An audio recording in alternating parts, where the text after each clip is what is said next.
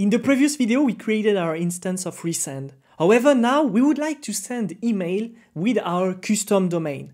On my Resend dashboard, on the sidebar, I have a domain, and when I click on it, I can click on Add a Domain. We are going to add a domain to be able to send emails directly from our custom address email. So when I click on it here, I'm going to put codewithguillaume.com, which is actually a domain that I own and that I already bought by the past. And here we see that we got many options, different regions. Here I got North Virginia, Ireland, and Sao Paulo. Here I'm going to take North Virginia and I'm going to click on Add. Immediately here we see that we access a new page with all the information concerning codewithguillaume.com on Resend, right? So down there we see that we got records to add to our DNS record. This is where the domain name is actually set up. So I'm going to show you how to add those DNS records on Vercel and on Netlify. So first on Netlify here, you have to go to domains, then you have to add a new record. And when you click on it, you got the form to add the records. There are 3 records to add. First, the MX with the host name send. So here I'm going to go to the MX, and this is for the email. And here the value is going to be send. Okay, I'm going to come back, and down here we see that I got an address, an SMTP address, that I got a copy. And I'm going to add here on the value the SMTP address on Amazon. Then the priority we saw it's 10 and the TTL is okay. So now I am adding this, so I got my MX record in here. I'm going to come back and I'm going to add the second record, which is the TXT on send again. This subdomain will be used by Resend to send email. So here I'm going to click here. And when I come down, I got my TXT. And as a value, I'm going to use send again. And I'm going to use this code again coming from Amazon that we will use, and I'm going to click on save. And be safe, here it's send.codewithguillaume.com. You will be able to send your email from codewithguillaume.com and not send.codewithguillaume.com. Okay, so I got the last record again, this TXT. So here I'm going to add the last record, which is the TXT. And here the name is going to be Resend and domain key. And I need to copy paste this code that I have here, which is actually a key that is going to be used to send the email. So I'm going to paste it and click on save.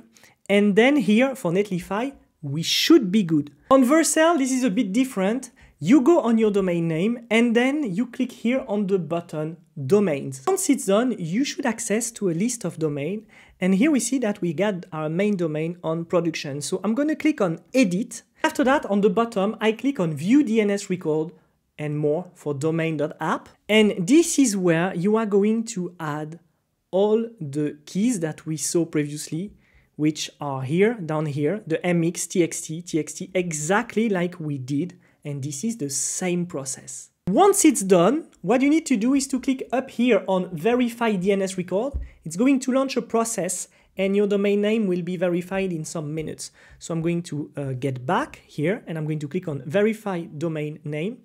And here we see that we are waiting, we got the status pending, and we are waiting for the website to be checked, for the records to be checked, sorry, and then the website will update the status of your domain name. And this is good. 15 minutes after my status is on verified, all my DNS records succeed to be verified. We see here that I got my MX, TXT, TXT that are verified also, so I can start to send email with my custom domain. Back in my recent route, I got my from here that I need to change. And here I'm going to put whatever at codewithguillaume.com, all right? And I still got the same email that I got here. So I'm going to come back to my postman and I'm going to trigger the send. And down there we see that we've got the request on 200 that has been passed. Now let's see in my email if I received the test email that I sent and if it's coming from the address of my own domain. And look at this, it perfectly worked. I got my address here, codewithguillaume, that send an email, welcome John. So as long as I'm using the domain that I own and I set up every DNS record, I'm able to use any address that I want under my mail address.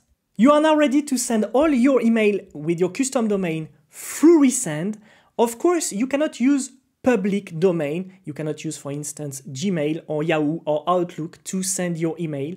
With Resend, you are obliged to get your own custom domain. So the best thing is to go on a website and to buy a domain name to set it up, and then you can send all your email with the address that you want through Resend.